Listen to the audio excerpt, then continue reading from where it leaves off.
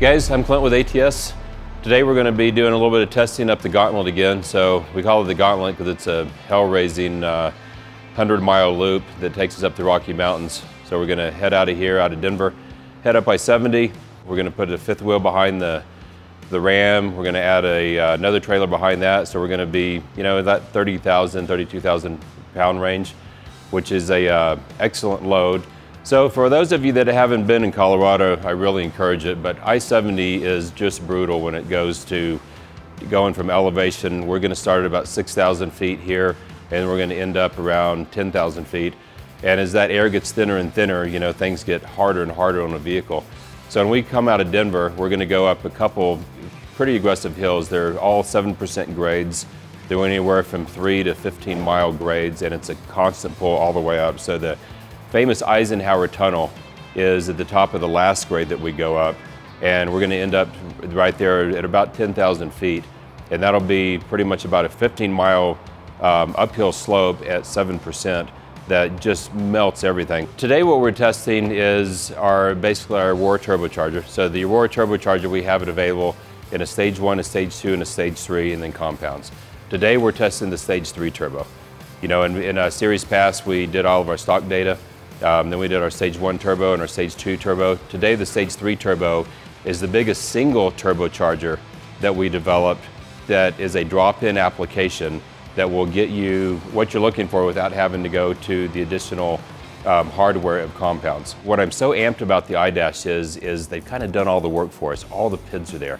In the past, we would add data recorders, and I've used so many different data recorders. Now what we get with the iDash is it pulls all of the factory data, and the newer vehicles, they have almost every data point, so we don't have to add external sensors.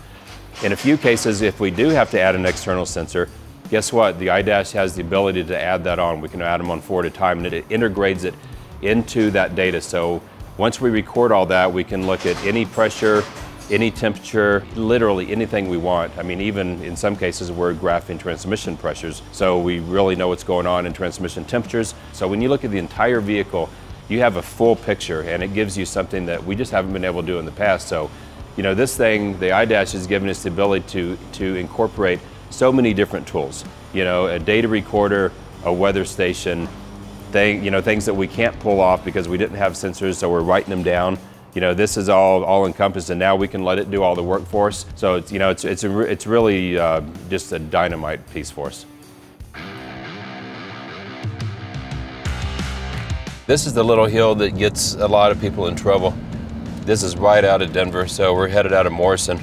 And this is a pretty aggressive grade. It's not a real long grade, but one of the things that really kills vehicles is they're already running hot, running across the plains, and then you start cruising up out of Denver into the hills, and this grade will just smoke so many vehicles. We've seen so many training failures and blown up turbos from this hill that, you get a vehicle that's just compromised and, on its last leg, just about to go away, and people are coming from the flats and start cruising up this thing and really don't pay attention to their hardware, and they just blow up.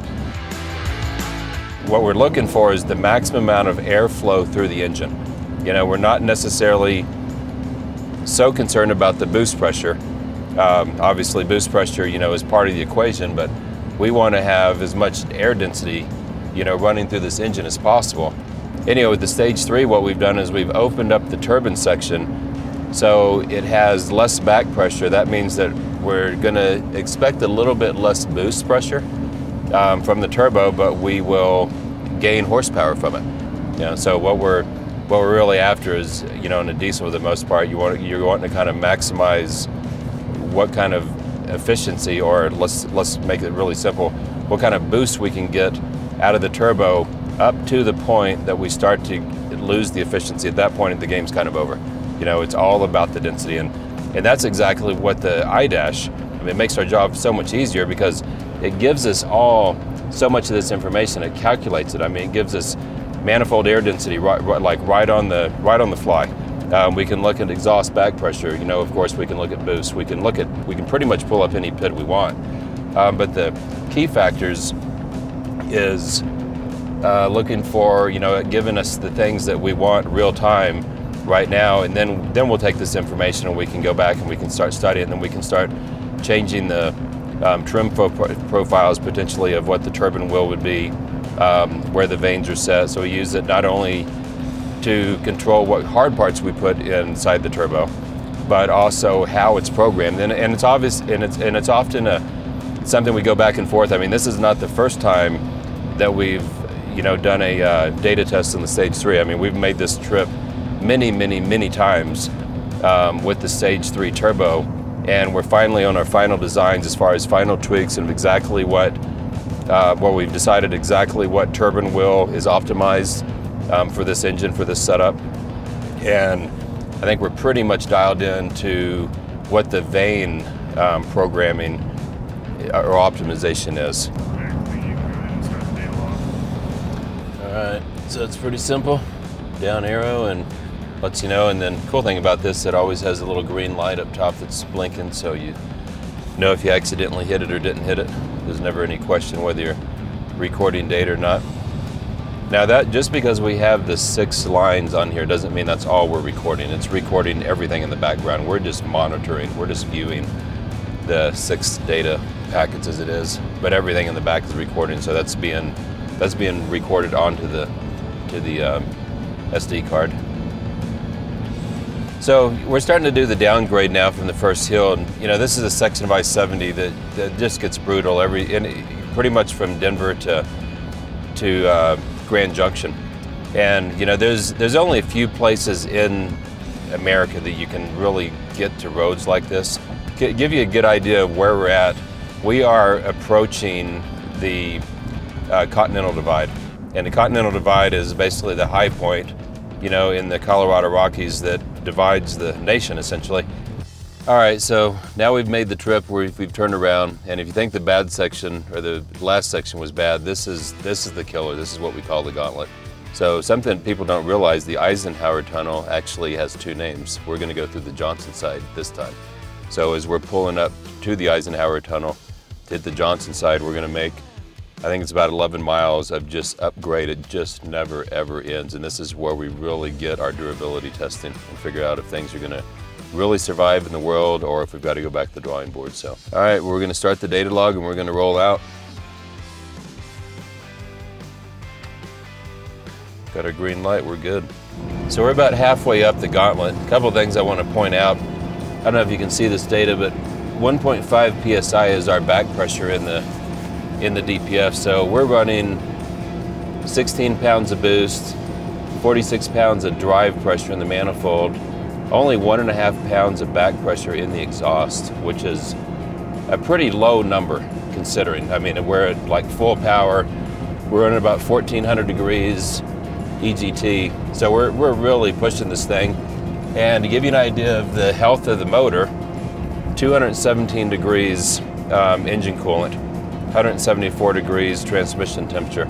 So we're pretty much like not even knocking on the door of stressing this motor out. Of course, we could put a lot more fuel in it. We could get our power levels up, but this is a durability test. And if you look at our ratio, now one of the things that you might notice, we have 2 gauges here. This is our air-fuel ratio. We use this for real time. That's one thing currently the Banks doesn't have to offer. So we've been running, before we would have a whole slew of gauges, right? We would have literally 15 gauges. Now that we've got the iDash, we're down to 2 gauges, and these guys were good enough to work with us on this, so this will be coming out soon in a new release. So now that bit of data will be inside the iDash, and that's our air-fuel ratio. So we made it to the top. That was a nice pull. We could literally flat foot this thing, wide open throttle, over 30,000 pounds, up a 7% grade for 15 minutes. Engine is like primo condition. So that's really what we're looking for, in a towing combination. I mean, we were running up the pass at 60, 65 miles per hour all the way up to the top, pulling triples. So that's a very nice, reliable, good towing setup. So I think we have something that we're pretty close to the end game on this thing with this nice little Stage 3 turbo package and the tuning. So again, thanks to Banks for all the help with the data. Makes our life very, very easy. and quicker to get things to market. So nice pull. So the coolest thing, this little SD card right here has all the data we need to really dial in our turbos. It's going to give us everything we need to make them better.